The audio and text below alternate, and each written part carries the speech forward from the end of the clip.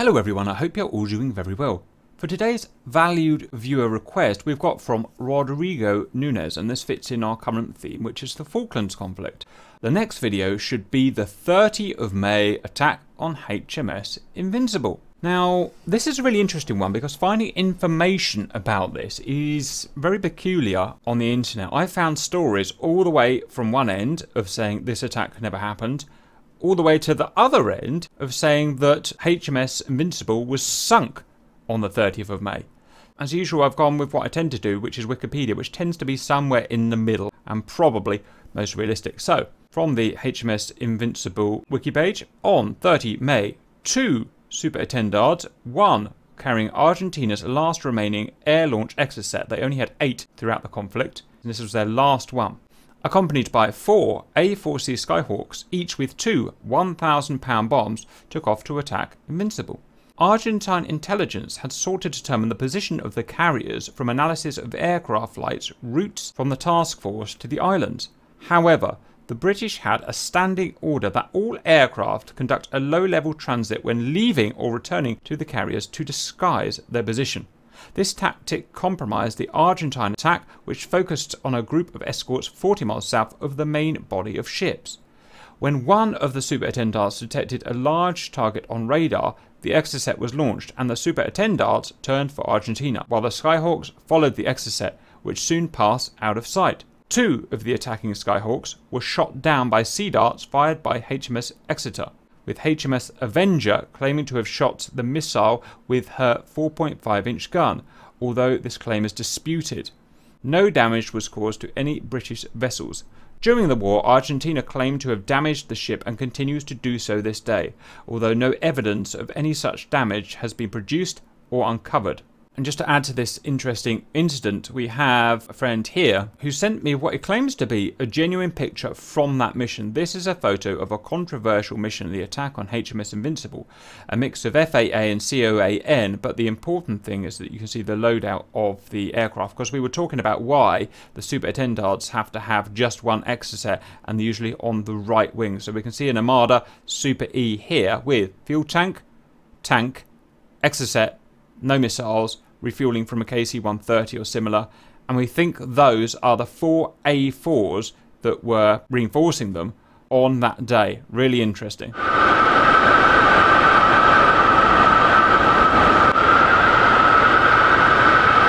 We have myself and the Super E with the last remaining Argentinian Exocet missile.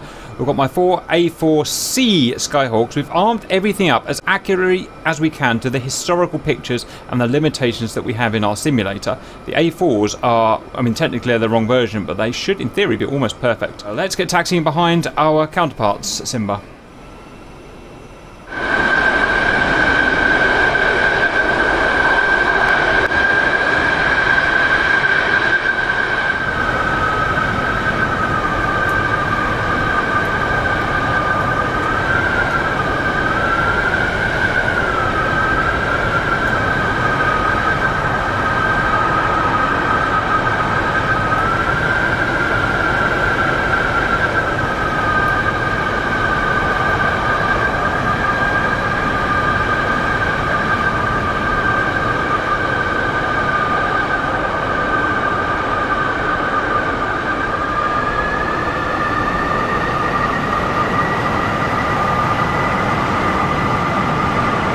Okay, we're up next, you take the lead.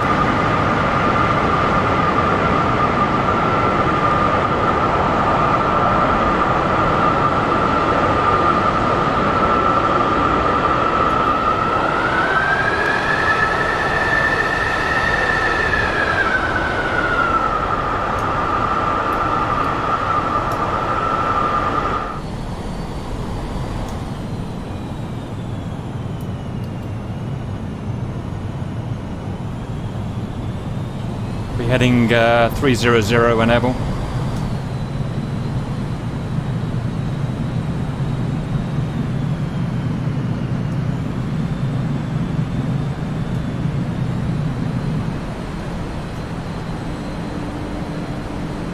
So they're going the wrong way. Crazy Argentinians. Banking for 300.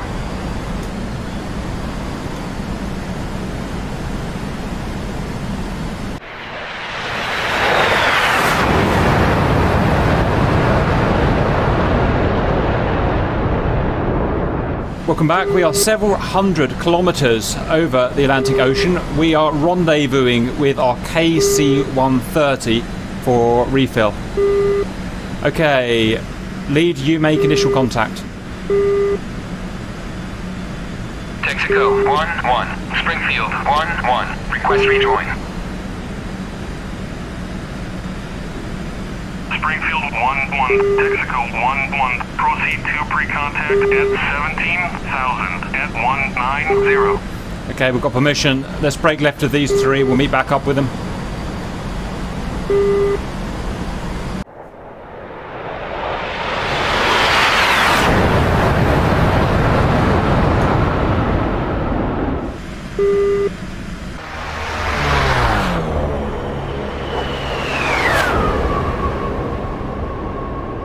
Two in formation with the tanker.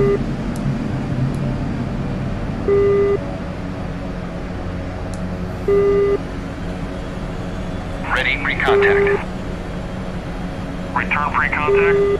Cleared contact. Okay, two is on the left nozzle.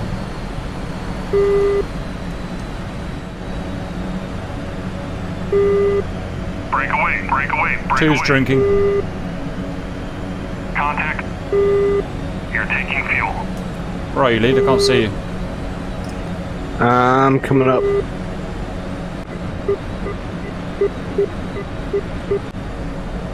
Welcome back, lead. Have a nice drink.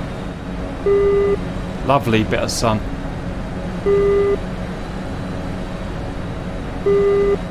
Transfer complete. I'm full. I'm going to wait for you. Disconnect.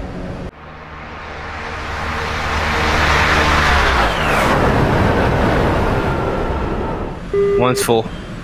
Breaking away, rolling right. Roger. Coming.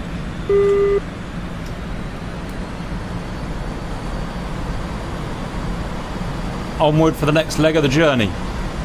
Welcome back. We've reached the Falklands. We are over the Eastern Islands and we are homing in on the last known position of the carrier due to information from our various information collection sources.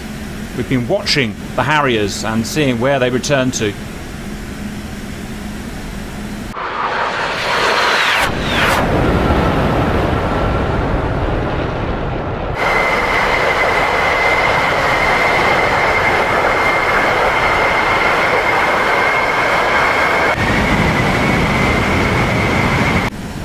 Shift right 10 degrees.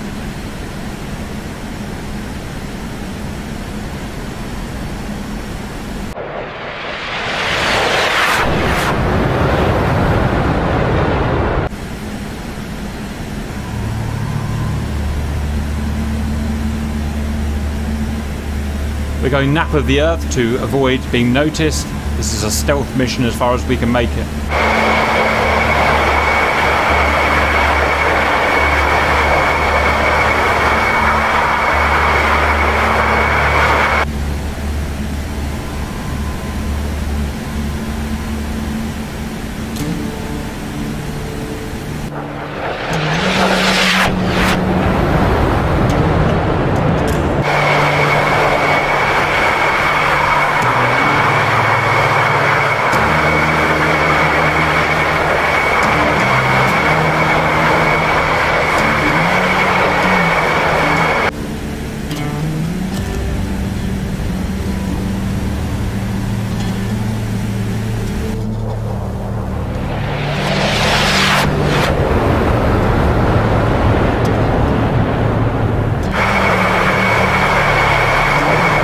Okay, we've reached the coast. Let's get down and low. We should see, hopefully, a radar contact on the heading of 250. Cap's taking the lead.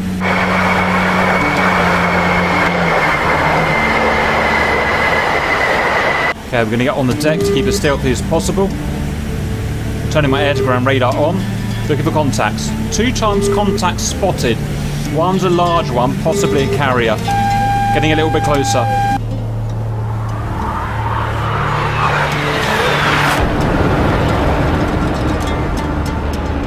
Locking the larger contact. Contact locked, out of range, moving into range. Have launch authority. Popping up for the missile shot.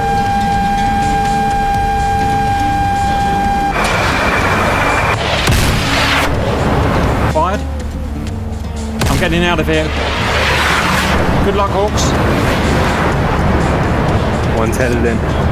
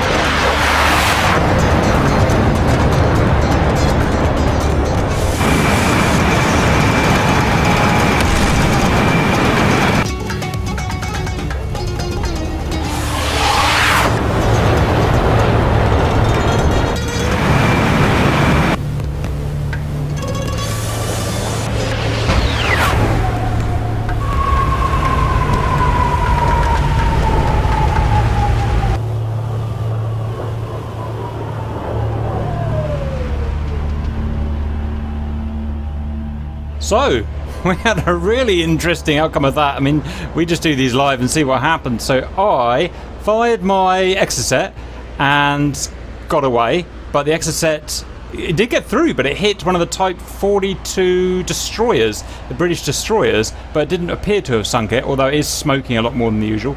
Simba amazingly got through, dodged all the missiles, the Sackloss missiles, and all the guns, but what happened? Press the wrong button? No, I didn't get the labs to catch on in time. Didn't get messed up with that, and then got blasted down by the cannon fire. And the other three guys, who were controlled by AI, just decided they didn't want the fight and ran away. So that's how it happens in our world. Anything to add, Simba? Nope. Good mission. Bye.